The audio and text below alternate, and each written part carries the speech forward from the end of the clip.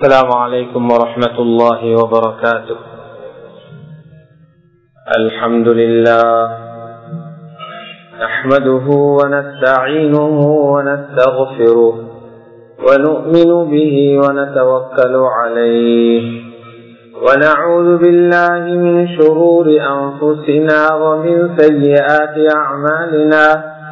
من يهده الله فلا مضل له ومن يضلل فلا هادي له. أشهد أن لا إله إلا الله وحده لا شريك له وأشهد أن سيدنا ونبينا ومولانا محمدا عبده ورسوله صلى الله وسلم وبارك على نبينا محمد وعلى آله وصحبه وسلم تسليما كثيرا كثيرا. أما بعد فأعوذ بالله من الشيطان الرجيم. بسم الله الرحمن الرحيم. واتقوا فتنة لا تصيبن الذين ظلموا منكم خاصة واعلموا أن الله شديد العقاب. وقال الله تبارك وتعالى فاذكروني أذكركم واشكروا لي ولا تكفرون. صدق الله العظيم. وقال رسول الله صلى الله عليه وسلم من لزم الاستغفار جعل الله له من كل ضيق مخرجا ومن كل هم فرجا ورزقه من حيث لا يحتسب أو كما قال عليه الصلاة والسلام. رواه الترمذي. எல்லா புகழும் புகழ்ச்சியும் அகிலத்தை படைத்து பரிபாலிக்கும் ஏகவல்லோன் அல்லாஹ் ஜல்ல ஷானுவுக்கு உரித்தாகும். ஸலவாத்தும் ஸலாமும் எமது உயிரைவிட மேலான சய்யிதுனா முஹம்மது ஸல்லல்லாஹு அலைஹி வஸல்லம் அன்னவர்கள் மீதும் அவர்களது குடும்பத்தார்கள், பரிசுத்த மனைவிமார்கள், உத்தம சஹாபாக்கள், தாபிஊன்கள், தபௌ தாபிஈன்கள் மற்றும் எல்லா முஃமினான ஆண்கள் பெண்கள் அனைவர்கள் மீதும் என்றென்றும் உண்டாகட்டும். கண்ணியத்துக்குரிய அல்லாஹுடைய நல்லடியார்களே, அல்லாஹு சுப்ஹானஹு வ தஆலாவினால் ஏவப்பட்ட ஏவல்களை எடுத்து நடக்குமாறும் அவனால் விலக்கப்பட்ட எல்லா வகையான பாவங்களிலிருந்தும் விலகி தவிர்ந்து நடந்து கொள்ளுமாறும் தக்வாவை கொண்டு வசியத்து செய்து கொள்கின்றேன். அல்லாஹுடைய நல்லடியார்களே, ஒவ்வொரு மனிதனும் விசேடமாக ஒவ்வொரு முஸ்லிமும் தன்னுடைய வாழ்க்கையில் மறக்க கூடாத, கனவிலும் கூட மறந்துவிடக் கூடாத மிக முக்கியமான இரண்டு விஷயங்கள். அந்த விஷயங்களை ஞாபகப்படுத்துவதும் மிக முக்கியமானதாகும். அந்த விடயங்கள் சிறிய விடயங்களாக தெரிந்தாலும் அதனால் வருகின்ற பாதிப்புகள் அது மிகவும் பாரதூரமானதாக, அது மிகவும் சாபத்துக்குரியதாக ஆகுவதை வரலாறு எங்களுக்கு சொல்லுகிறது. அல்லாஹும் அதனை பற்றி எங்களுக்கு எச்சரிக்கை செய்திருக்கிறார். முதலாவது விஷயம், எந்த ஒரு பாவமான காரியத்தையும் ஒரு அடியான் செய்ய நினைக்கும் போது பாவம் என்று தெரிந்து கொண்டு மனதிலே வரக்கூடிய ஆசையை பூர்த்தி செய்து கொள்வதற்காக, அந்த பாவத்துக்காக அவன் காலடி எடுத்து வைக்கும் போது அந்த மனிதன் ஒரு விடயத்தை ஆழமாக சிந்திக்க வேண்டும். இந்த பாவம் எனது சமூகத்தை அழிக்கக்கூடிய ஒரு விளைவை உண்டாக்கக்கூடிய பாவமாக மாறலாம். சில பாவங்கள் இருக்கிறது, சில நேரங்களில், சில இடங்களில், சில நாட்களில், சில மாதங்களில், சில சந்தர்ப்பங்களில் செய்யும் போது அல்லாஹ் அதனை கொண்டு அடையக்கூடிய கோபம் அந்த பாவம் செய்தவரோடு வந்து நிற்காது. அந்த ஊரை, அந்த நாட்டை, அந்த சமூகத்தை, அவருடைய பரம்பரையை தாக்கக்கூடிய பாரிய பாவங்களாக அந்த பாவங்கள் மாறுகிறது. ஒவ்வொரு முஸ்லிமும் ஆணும் பெண்ணும் பாவத்துக்கு முன்னால் இந்த கொடூரத்தை அவர்கள் சிந்தித்தே ஆக வேண்டும். குர்ஆனில் சூரத்துல் அன்பாலிலே இப்படிப்பட்ட பாவங்களை ரொம்ப கவனமாக இருங்கள் என்று குர்ஆன் எச்சரித்திருக்கிறது. வத்தகூ ஃபித்னதன் லா துஸீபன்ன அல்லதீன ஸலமூ மின்கும் ஹாஸா. உங்களில் அநியாயம் செய்தவர்களுக்கு மாத்திரம் விளைவை ஏற்படுத்தாது, எல்லா மக்களுக்கும் அதனுடைய விளைவுகள் வரக்கூடிய அந்த ஃபித்னாக்களை நீங்கள் பயந்து கொள்ளுங்கள் அல்லாஹ் சொல்லுகிறார். பாவம் செய்தவன் இரண்டு பேராக இருக்க முடியும், ஒருவராக இருக்க முடியும், ஒரு குடும்பமாக இருக்க முடியும், ஒரு ஊராக இருக்க முடியும்.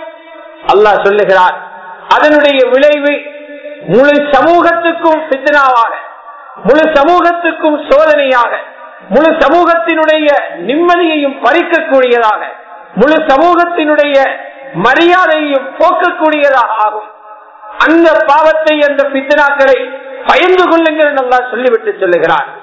வஅலமூ அன்னல்லாஹ ஸதீதுல் இகாப். அறிந்து கொள்ளுங்கள் அல்லாஹ் தண்டிப்பதிலே மிக கடுமையானவன். தண்டிப்பவர்களில், பிடித்து தண்டிப்பவர்களில் அல்லாஹ் மிகவும் கடுமையானவன் என்ற அறிவையும் உங்களுடைய சிந்தனையில் நிலைநிறுத்திக் கொள்ளுங்கள் என்று அல்லாஹ் குறிப்பிடுகிறார். ஸைனப் பின்த் ஜஹ்ஷ் ரலியல்லாஹு தஆலா அன்ஹா, அல்லாஹ்வுடைய தூதர் ஸல்லல்லாஹு அலைஹி வஸல்லம் அவர்களுடைய அன்பான மனைவி. அல்லாஹ்வுடைய தூதரிடத்திலே கேட்கிறார்கள். ஸஹீஹ் முஸ்லிமிலே இந்த செய்தி பதிவாகிறது. அவர்களுக்கு எழுந்த ஒரு ஐயம், அவர்களுக்கு எழுந்த ஒரு பயம், இந்த கேள்வி அவர்களுக்கு கேட்க வைக்கிறது. அல்லாஹ்வுடைய நல்லடியார்களே, அல்லாஹ்வுடைய தூதரிடத்திலே கேட்கிறார்கள், யா ரசூலல்லாஹ், ஒரு பக்கம் எங்களிலே நல்ல மக்கள் இருக்கும் போது, மறுபக்கம் பாவிகள் அவர்களுடைய பாட்டிலே பாவம் செய்து கொண்டு போறாங்க. இந்த நல்லவர்கள், சாலிஹானவர்கள், பூமிக்கு நோகாமல் இருக்கக்கூடியவர்கள் வாழும் போது எங்களுக்கு அழிவு வருமான்னு கேட்டார்கள். ஹலாக்காக்கப்படுவோமா?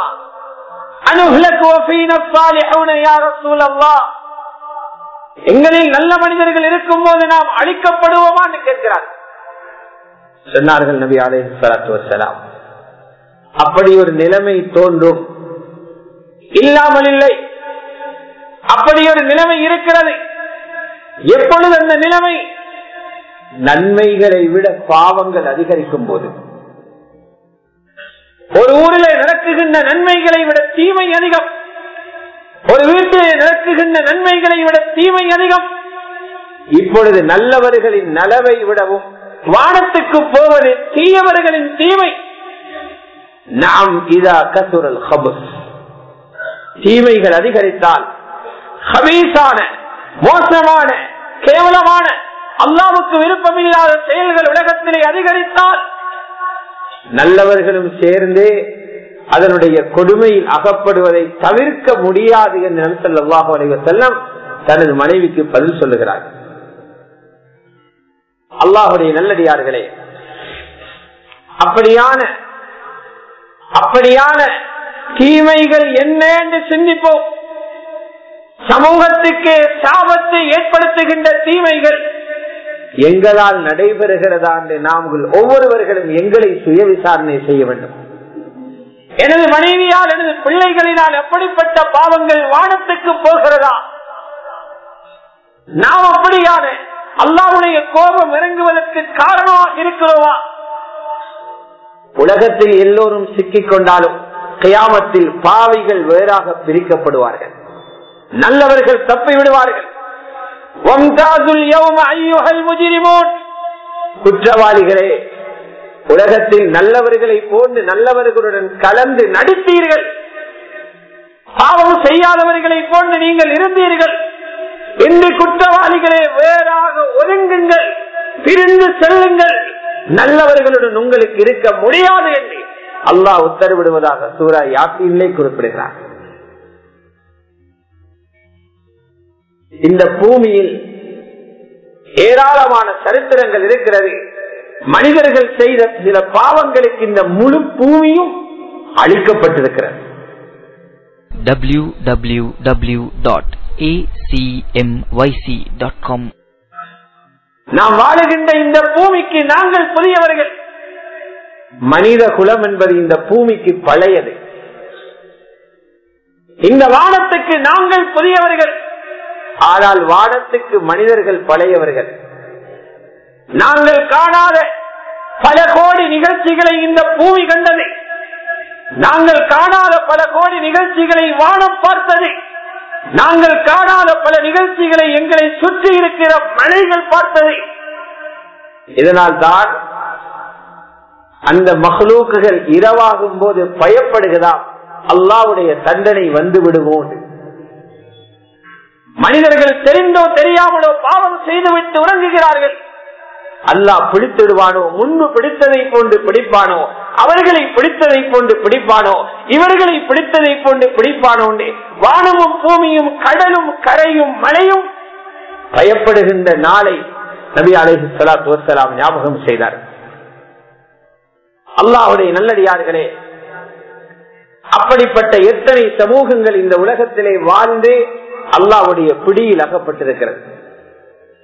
நூஹ் நபியினுடைய சமூகம், அவர்கள் வெள்ளத்தினால் ஏன் அழிக்கப்பட்டார்கள்? அவர்களுடைய பிணங்கள் மலையின் உச்சியிலே போய் மோதுகின்ற அளவுக்கு ஒரு வெள்ளத்தால் அழிக்கப்பட்டு, சாதாரண அழிவல்ல, இந்த உலகத்தில் மனித சமூகத்தை புதிதாக உருவாக்க வேண்டிய அளவுக்கு பூமியை அல்லாஹ் வழித்தெடுத்தார். பூமியில் வாழ்ந்த அனைத்து மனிதர்களையும் அழித்து போட்டார். எதற்காக? அவர்கள் செய்த ஒரு பாவத்துக்காக. என்ன பாவம்? முழு பூமிக்கும் ஆபத்தை இறக்குகின்ற பாவம் எது? அந்த பாவத்தை இனம் காண வேண்டும். அந்த பாவத்தில் முதன்மையானதுதான் அல்லாஹ்வுடைய நிஅமத்துகளுக்கு நன்றி செலுத்தாமல் இருப்பது. அல்லாஹ் தந்த அருளுக்கு நன்றி செலுத்தாமல் வாழுவது பூமியை அழிக்குகின்ற ஒரு ஆபத்தை ஏற்படுத்துகின்ற, அல்லாஹ்வுடைய கோபத்தை இறக்குகின்ற ஆகப்பெரிய பாவம். குஃப்ரானுன் நிஅமா, அல்லாஹ்வுடைய நிஅமத்துக்கு நன்றி இல்லாமல் இருப்பது. ஒரு நபியை அனுப்பி அவர் மூலமாக மனிதன் எப்படி வாழ வேண்டும் என்ற வழிகாட்டலை கொடுத்து, மனித புத்திக்கு ஏற்ப அதை விளங்க சொல்லி இரவு பகல் அந்த நபியை அலைய வைத்ததற்கு பிறகும் அந்த சமூகம் அந்த மார்க்கத்தை விளங்காமல் இருப்பது, அந்த நபியை ஏளனம் செய்வது, அந்த நபியின் மார்க்கத்தை கொச்சைப்படுத்துவது, அந்த நபியின் மீது பல்வேறு அவதூறுகளை சுமத்துவது அல்லாஹ்வுக்கு ஏற்படுத்தக்கூடிய கோபத்தின் உச்சத்தை ஏற்படுத்திவிடும். அதனுடைய விளைவுதான் நூஹ் நபியின் கௌம், அவர்களுடைய சடலங்கள் மலையுச்சிகளிலே போய் சேருகின்ற அளவுக்கு அல்லாஹ் ஒரு பிரளயத்தை, வெள்ளத்தை ஏற்படுத்தினான். சமூக கூட்டம் இரும்பு மனிதர்கள் என்று வர்ணிக்கப்பட்டவர்கள், பாதங்களை கால்களை பலமாக வைத்தால் அந்த கால்கள் பூமிக்குள் புதைந்து விடுகின்ற அளவுக்கு இரும்பை போன்ற மனிதர்கள், கைகளினால் மலைகளை குடைந்து வீடு செய்பவர்கள், இரும்புகளை கைகளினால் உடைக்கக்கூடிய பலசாலிகள். அல்லாஹ் என்ன செய்தான்? மலக்கொன்றை அனுப்பி ஒரு சப்தம் போட வைத்தார். அந்த சப்தத்திலே சுருண்டு விழுந்தார்கள். அல்லாஹ்வுடைய நியமத்தான தீனை மறுத்ததற்கு கிடைத்த தண்டனை. ஆது கூட்டத்துக்கு என்னாச்சு?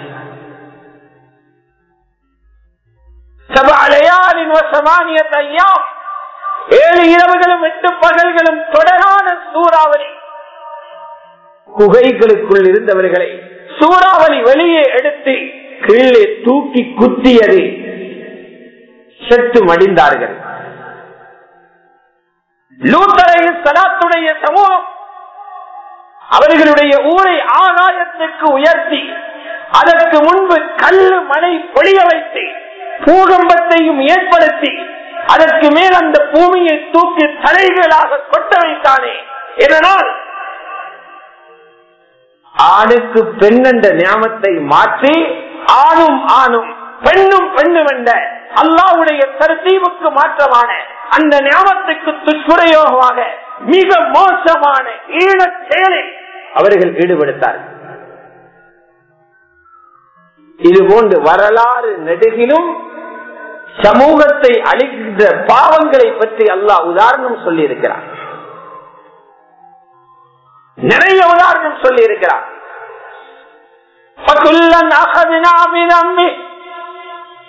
ஒவ்வொரு சமூகத்தையும் அவரவர்கள் செய்த பாவங்களின் அடிப்படையில் பிடித்தோம்.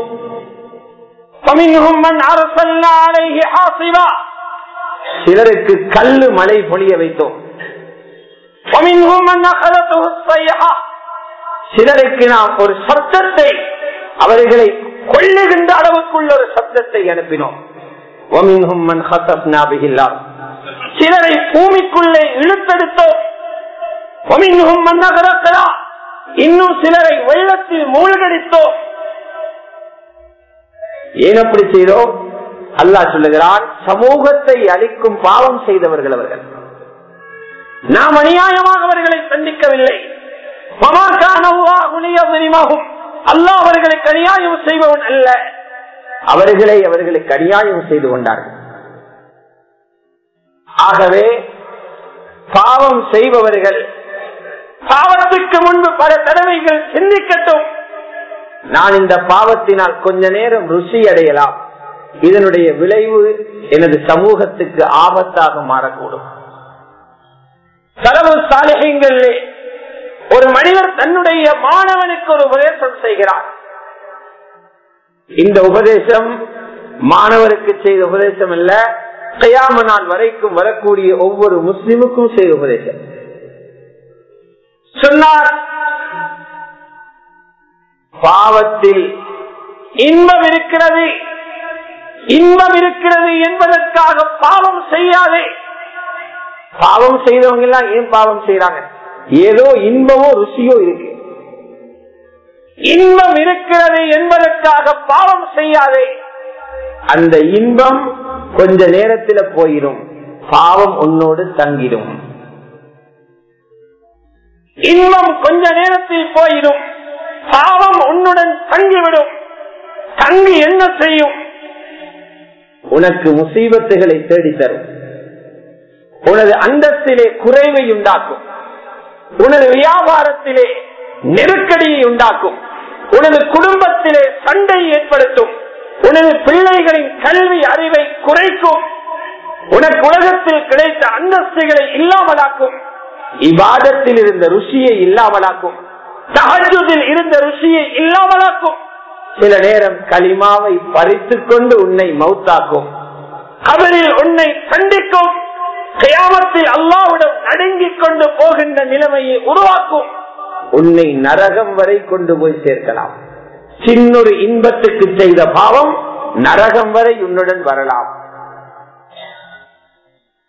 இரண்டாவது புத்திமதி சொன்னார், கஷ்டமாக இருக்கிறதே என்று நன்மைகளை செய்யாமல் விடாதே. சிரமமாக இருக்கிறது என்று நன்மைகளை செய்யாமல் பின்வாங்காதே. சக்தி இல்லை என்று சொல்லி நன்மைகளில் சோம்பேறித்தனம் காட்டாதே. ஏன்? அந்த கஷ்டம் கொஞ்ச நேரத்திலே போய்விடும், நன்மை உன்னுடன் தங்கிவிடும். எதுவரை? அந்த நன்மை உனக்கு ரிஸ்கிலே பரக்கத்தை கொண்டு வரலாம், கல்வி ஞானத்தை உண்டு பண்ணலாம், உனது மனைவியுடன் முஹப்பத்தை உண்டாக்கலாம், உனக்கு மனமான ஒரு குடும்பத்தை அமைத்து தரலாம், இபாதத்தில் இன்பத்தை உண்டு பண்ணலாம், தஹஜ்ஜுதில் இன்பத்தை உண்டு பண்ணலாம், சக்கராத்தில் கலிமாவை ஞாபகப்படுத்தலாம், கபரிலே அழகிய உருவத்தில் உன்னுடன் பக்கத்திலே உறங்கலாம், கியாமத்தில் அல்லாஹ்வை தைரியமாக சந்தித்து சொர்க்க வாசல் வரை உன்னுடன் அது வரலாம். நன்மை தீமையினுடைய பெருமதியை குறிப்பிடுகிறார். அல்லாஹ்வுடைய நல்லடியார்களே, அல்லாஹ் தந்த நியமத்துகளுக்கு யாரும் நன்றி கட்டவர்களாக வாழ்ந்துவிட வேண்டாம். இது பாரிய அழிவை கொண்டு வரும். என்னை ஞாபகம் செய்யுங்கள், நான் உங்களை ஞாபகம் செய்கிறேன். எனக்கு நன்றி செலுத்துங்கள், நன்றி கெட்டவர்களாக ஆக வேண்டாம், நன்றி கெட்டவர்களாக ஆக வேண்டாம். அல்லாஹ்வுடைய நல்லடியார்களே, சுருங்க சொல்வதாக இருந்தால் அல்லாஹ்வுடைய நியாமத்துகளுக்கு நன்றி செலுத்தாதவர்களுக்கு, தந்த நியாமத்துகளை பாவங்களில் உபயோகிப்பவர்களுக்கு உலகத்தில் வருகிற பொது சோதனை என்ன? பயமும் பட்டினியும். பயத்தால் சோதிக்கப்படுவார்கள், பட்டினியினால் சோதிக்கப்படுவார்கள். அல்லாஹ் ஒரு கிராமத்தை பற்றி சொல்லும் போது சொல்கிறான், எல்லாம் கொடுத்திருந்தோம், கொடுத்திருந்த பாதுகாப்பையும் நம்பிக்கையையும் ரிஸ்குடைய வழிகளையும் பாவத்துக்கு பயன்படுத்தினார்கள். விசேடமாக வாலிபர்களும் இளம் யுவதிகளும் கவனமாக இருக்க வேண்டும். உங்களுக்கு தந்த வாலிபம் பாவத்தை ருசிக்கவல்ல, விபச்சாரத்துக்கல்ல, ஆடம்பரத்துக்கல்ல, ஆடம்பர இடங்களில் உங்களுடைய பணத்தை செலவழிக்கவில்லை, அல்லாஹ்வை மறந்து வாழும் இடங்களில் இரவு நேரங்களில் ருசி காண்பதற்கல்ல. இதெல்லாம் நியமத்துக்கு செய்யும் துஷ்பிரயோகம். அல்லாஹ் சொன்னான், அந்த கிராமத்தில் உள்ள மக்களுக்கு 2 உடுப்பை போட்டுட்டோம்.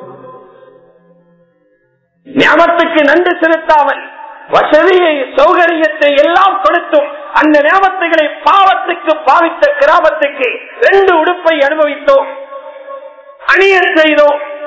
என்னது? லிபாஸல் ஜூஇ வல் ஹௌஃப், பயம் என்ற பட்டினி என்ற இந்த 2 ஆடைகளையும் அணிய செய்தோம். பயத்துக்கு பின்னால பட்டினி வரும்.